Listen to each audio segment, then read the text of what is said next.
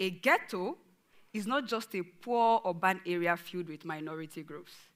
The ghetto here is your mind, your thinking, your perceptions of your limitations, and your level of awareness of the possibilities out there.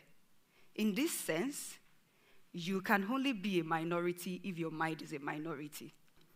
Then, we could also ask this question. I believe we all have the question now. How does coding achieve this huge mind transformation task? A coder writes instructions to a computer by describing the information needed to perform a particular task.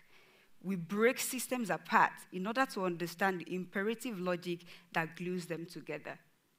In the process, we encounter bugs.